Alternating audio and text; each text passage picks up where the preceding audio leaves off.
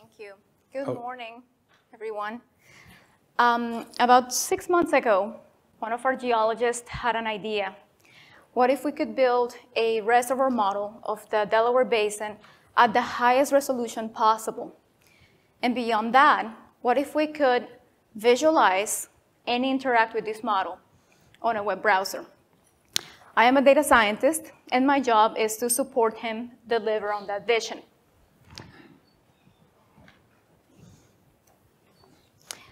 For context,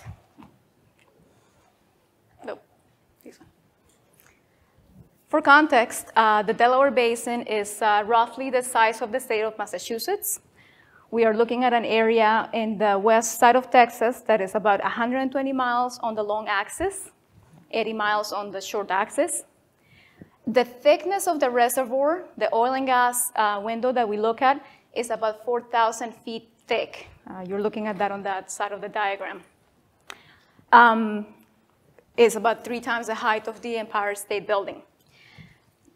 Conventional reservoir modeling requires using CPU technology, and the models that we build are not normally that large. We look at models that are about 9 million points. In this case, our geologists wanted to build a model that was 90 billion points. This is what we will share with you today and how we partner with Kinetica to deliver on this vision. But before we go into this, I would like to give you some background about Anadarko and what we do and how we partner with Kinetica on this venture.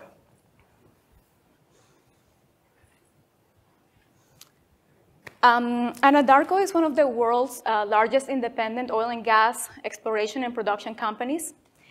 The backbone of our production consists of 3 assets: the Delaware Basin in West Texas, the DJ Basin in Colorado, and the Deepwater Gulf of Mexico.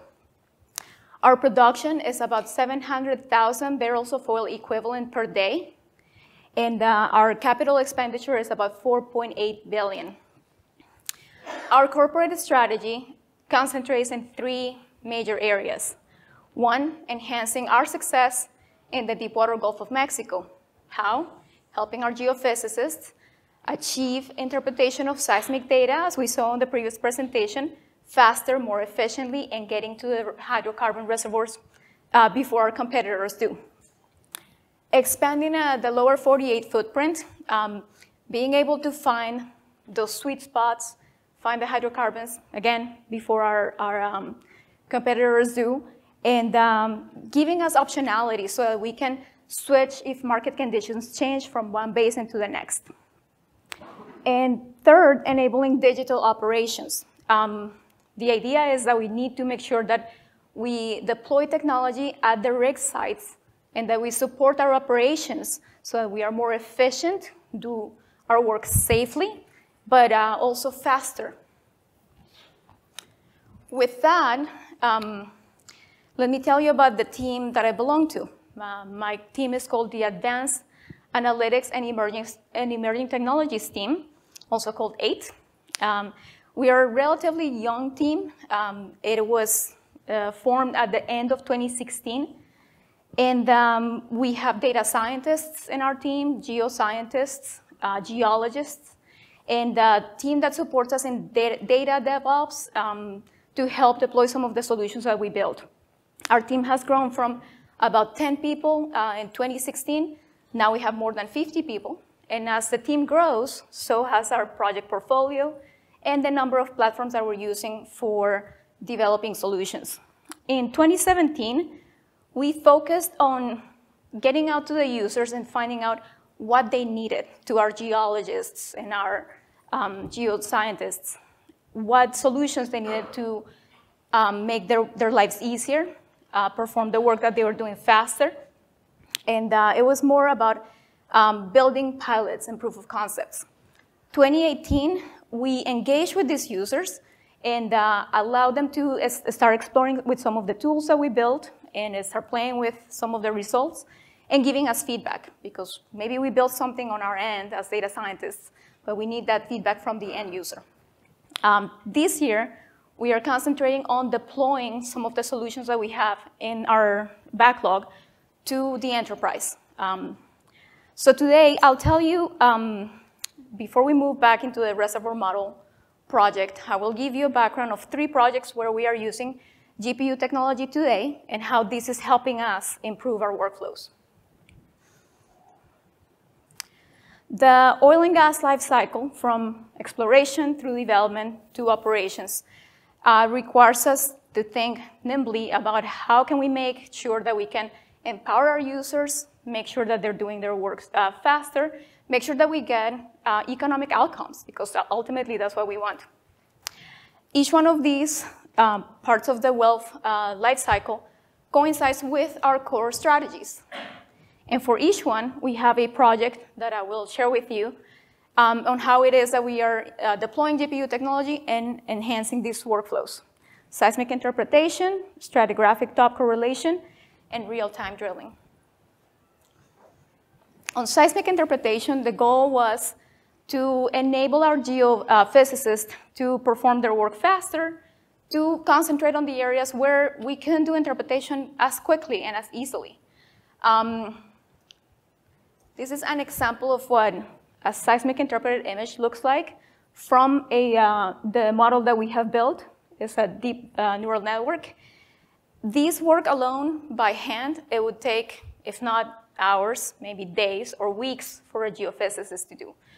Now using, we started a year and a half ago with the DGX-1 8 Tesla P100 GPUs on-premise.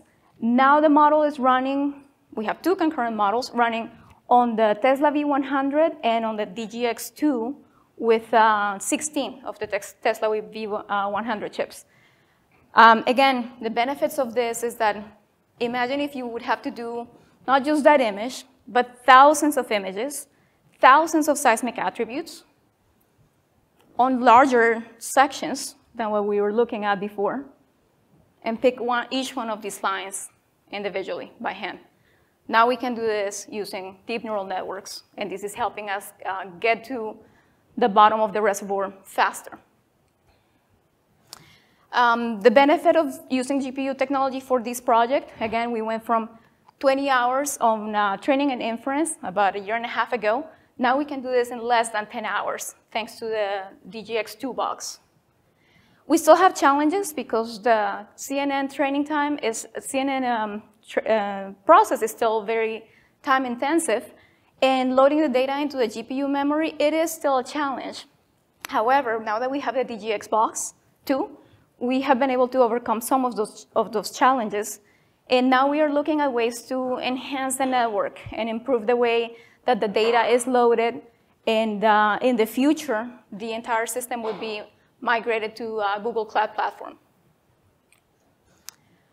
On stratigraphic top correlation, if you recall the image that we saw at the beginning, when our geologists are analyzing the subsurface, they need to be able to identify areas where the stratigraphy changes or the geology is different.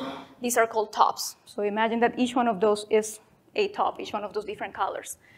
In the case of the Delaware Basin, we have about 18,000 feet of reservoir that we have to analyze. Even though the oil-gas window is only 4,000 feet, our geologists analyze the whole stack. So imagine if you had to pick each one of those individually for hundreds, thousands of wells, how long that would take.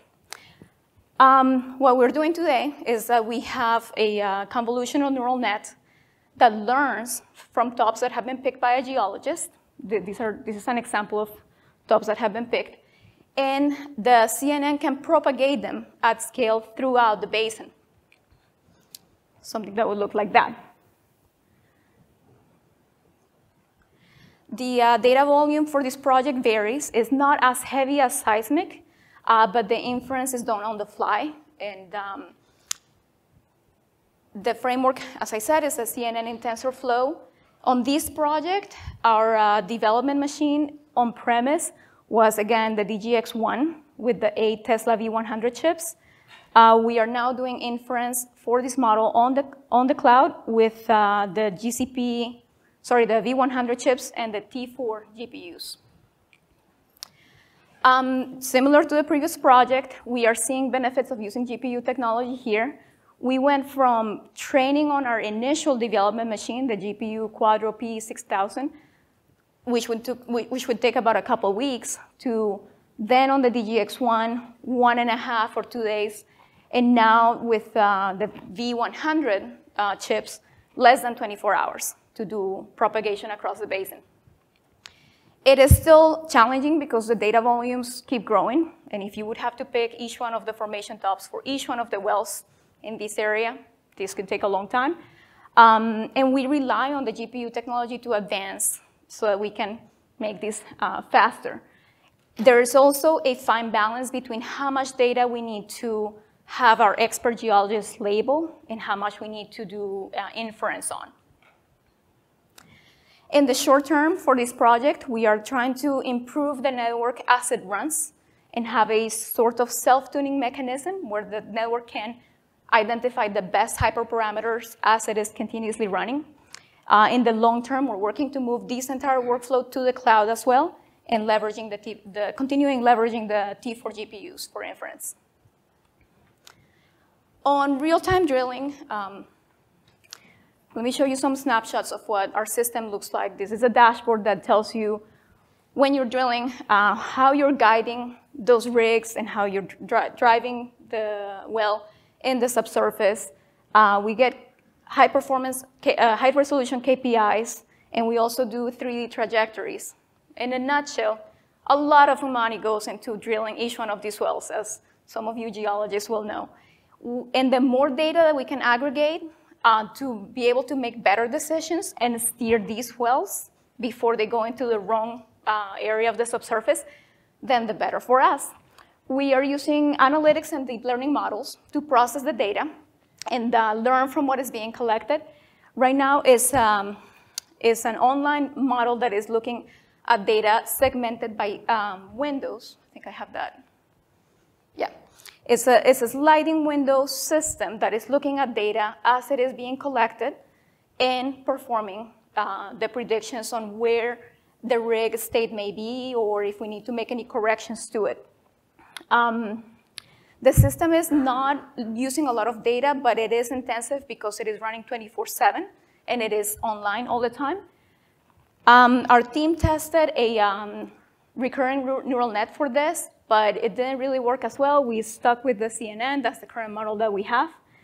And again, we started with a DGX-1 box. We moved now to and we're doing inference on Google Cloud ML engine. The system is very light for inference because we're using this sliding window approach and it's not massive as the seismic data.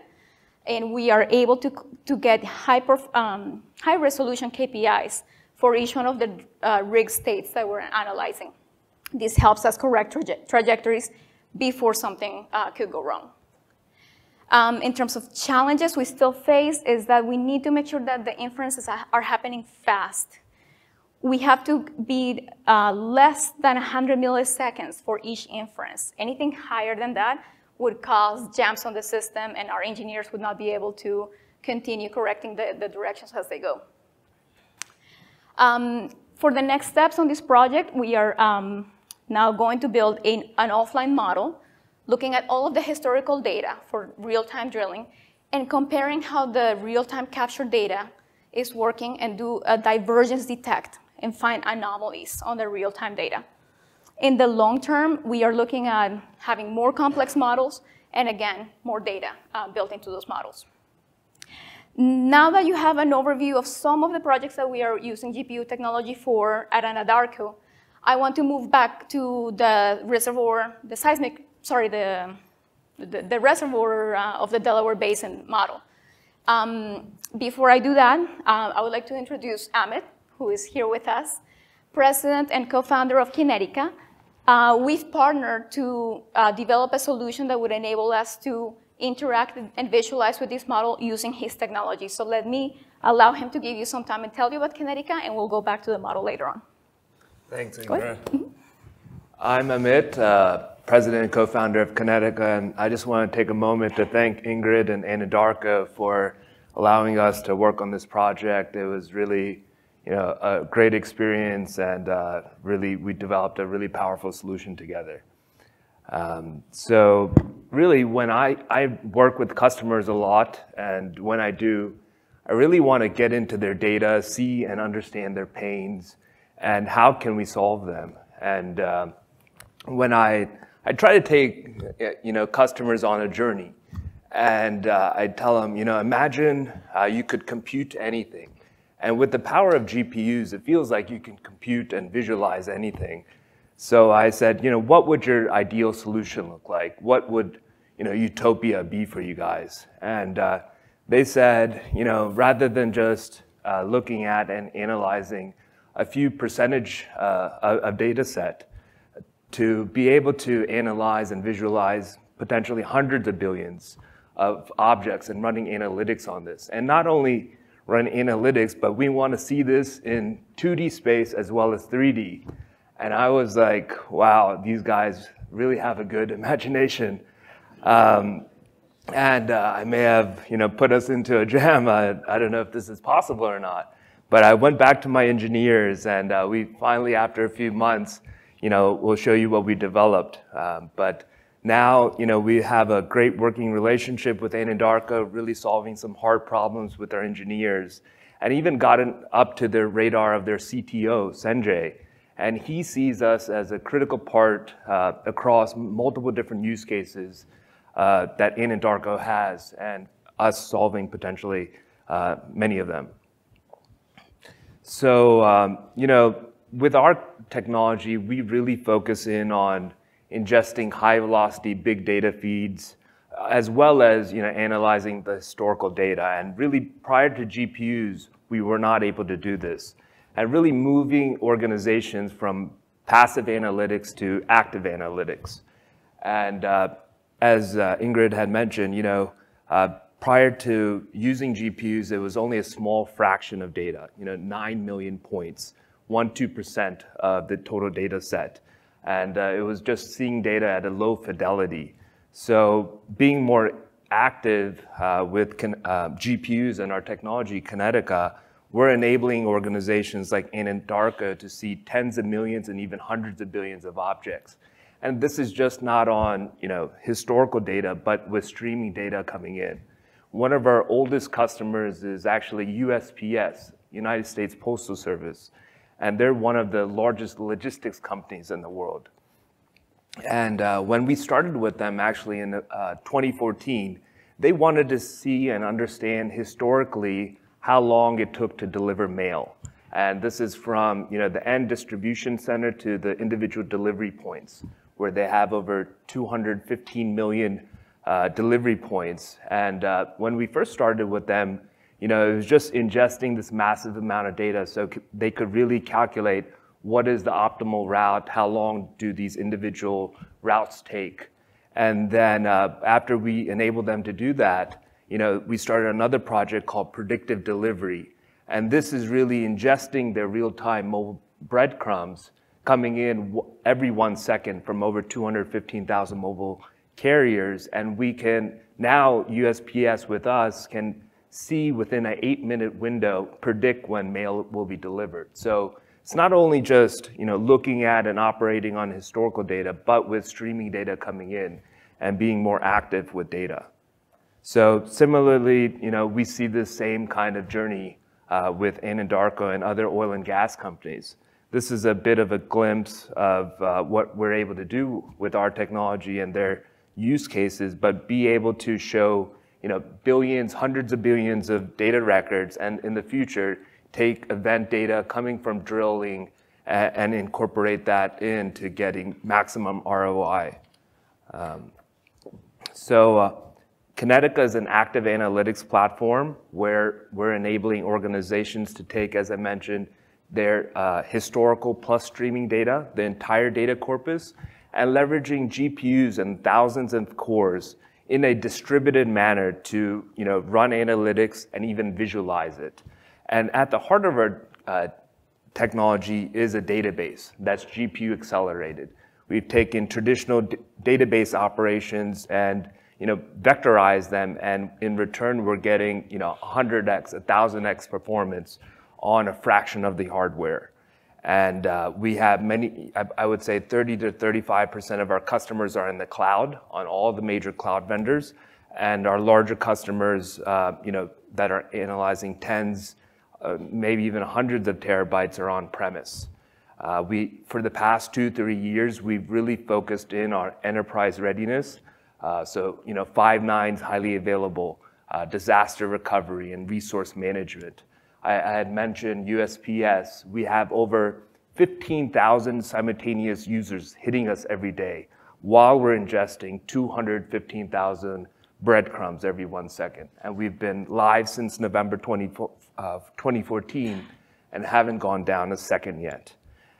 We started back in 2009 with the military as a geospatial and temporal computational engine.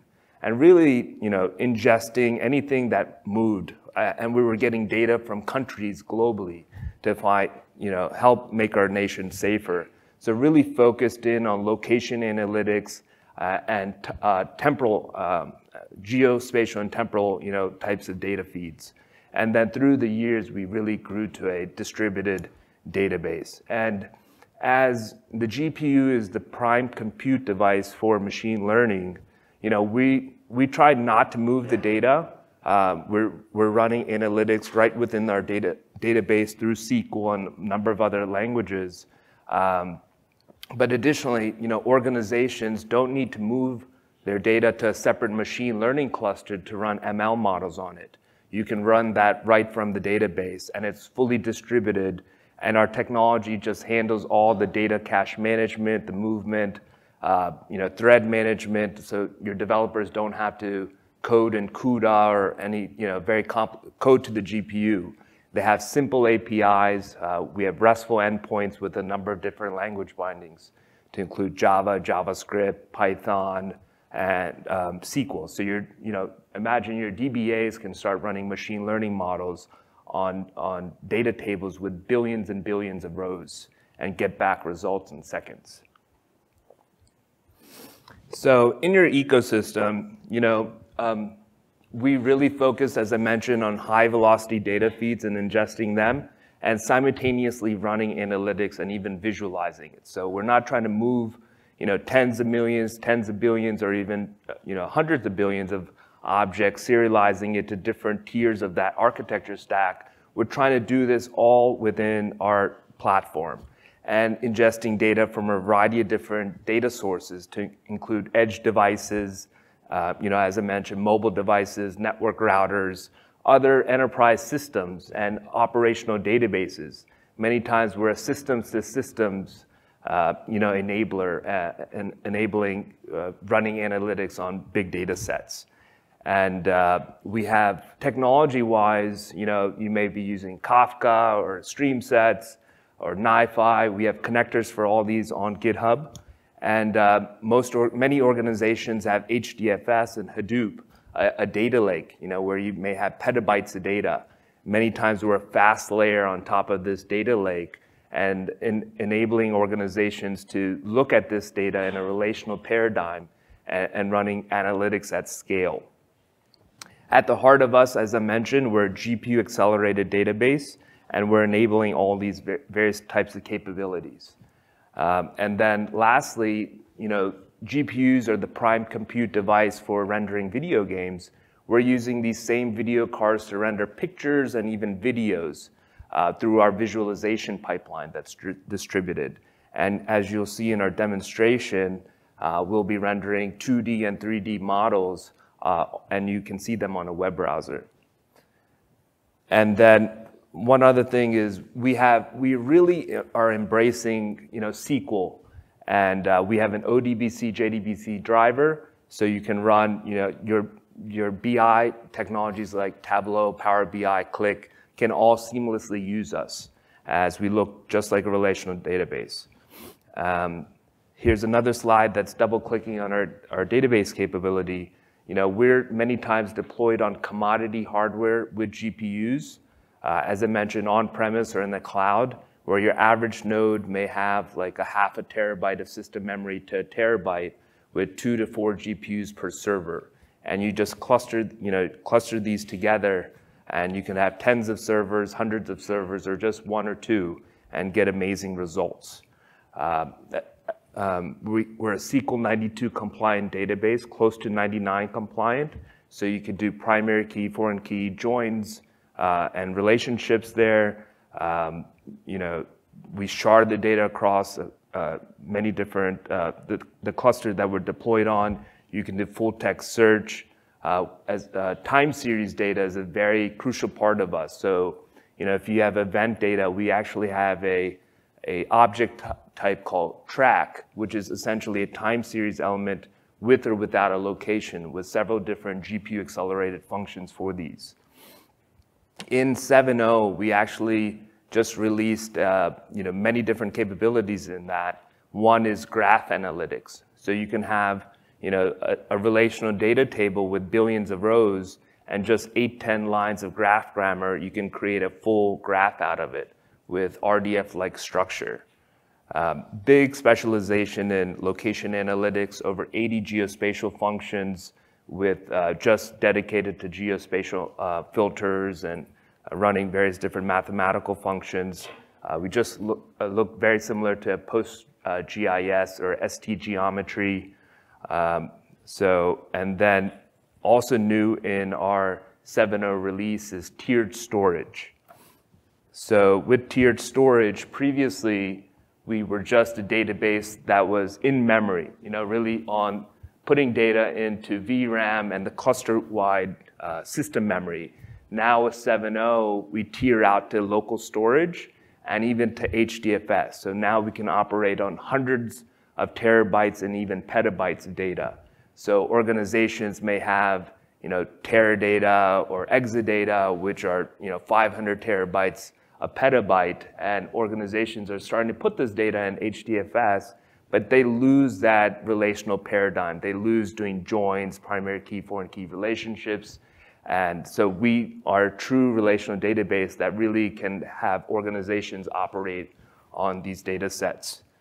And additionally, with tiered storage, you could have predicates, which really you can say, now minus 30 days, I want this to be in VRAM, have extreme access with the GPUs. Now minus 3 months, put this in system memory, you get results in under a second. With local storage, you may want to put a few years, and then HDF is more your historical data. We started as a geospatial and temporal computational engine. So I mentioned we've replicated many of the most heavily used geospatial functions and made them all GPU accelerated and are getting 1,000x, 5,000x faster performance than you would get with an ESRI or Oracle Spatial or PostGIS. And we're rendering pictures and videos, as I mentioned, and they're all OGC compliant, Open Geospatial Consortium compliant web services. So we can render, WMS. We have a built-in geospatial server that pushes out WMS, or keyhole markup language. And with the help of Anadarko, we really focused in on generating 3D tiles now. So previously, we could only generate 2D data. Now with our 7.0 release, we are pushing out 3D tiles through a web service. So it's essentially a GLTF data file that's pushed out, and several different GIS clients can understand this very easily. Just to finish off, we have we put a lot of work in developing a solution for the oil and gas industry, and we'll show you in our demo, but we're pushed out in many other verticals, really focused in on streaming high velocity data feeds.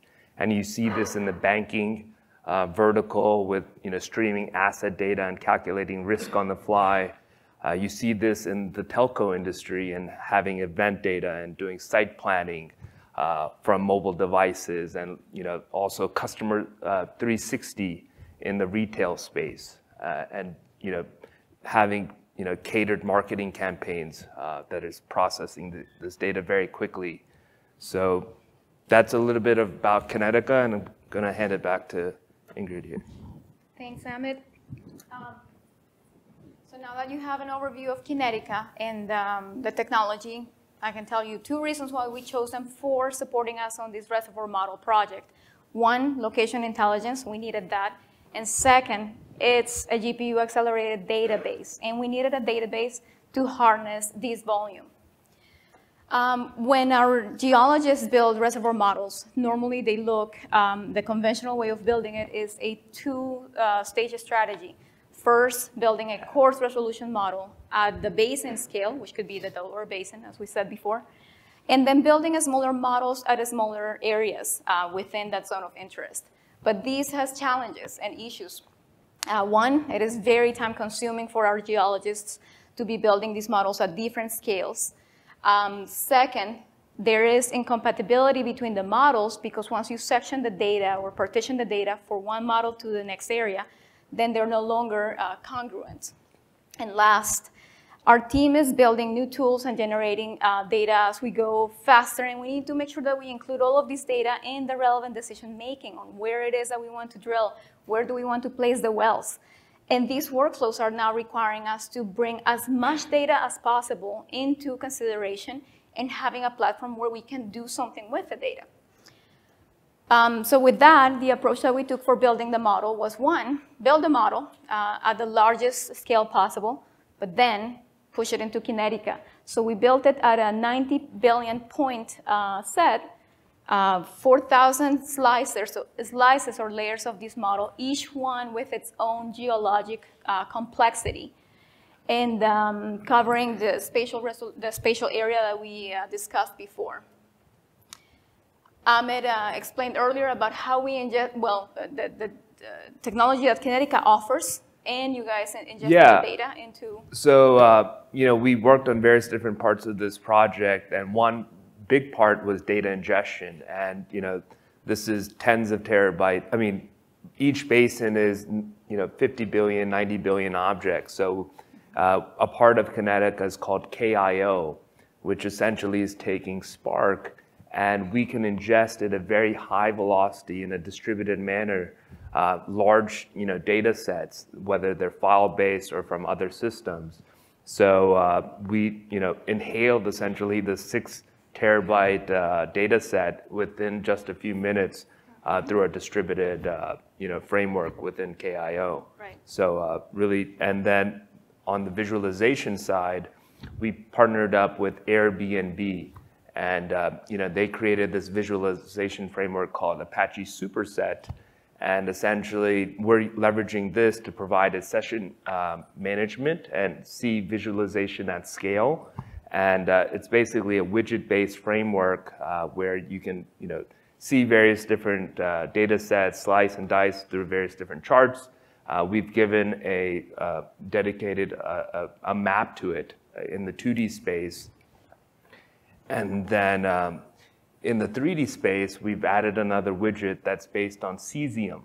Cesium.js, it's the HTML5 JavaScript map. It's OGC compliant, but with this, we can render 2D and 3D models. That's all through JavaScript. And with that, this is what the model looks like. Oh, this is... Sorry. I think we're going to go to the demo. Yeah, that one. Yeah.